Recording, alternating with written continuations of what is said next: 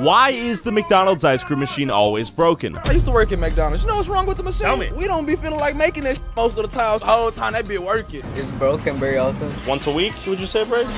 More? Yes. If the machine needed to go into cleaning, it would literally shut itself down, sometimes for the whole day. People think that the owner put in this like kill code and can monitor through the machine. Should I go infiltrate their headquarters and figure out what's going on with these machines? I think it should. So I flew to Georgia to confront the CEO of Taylor, the company that makes the ice cream machines. What's up? How you doing? Private property though. So let's go outside. What's your name? My name's Tyler. Don't know you. Now you make faulty ice cream machines. We don't make faulty ice I cream think you do. machines. Are you gonna push me out the door? You spineless coward? You filthy dog? That's McDonald's HQ right there. Hi, I'm Lewis. How Good to meet you. You guys are clearly hiding something. I'm not hiding anything. Leave the building now. You are trespassing. You need to leave. What's going on with these ice cream leave the machines? building. Before I could think of my next move, cop cars had arrived. Tap here to see what the cops did to me.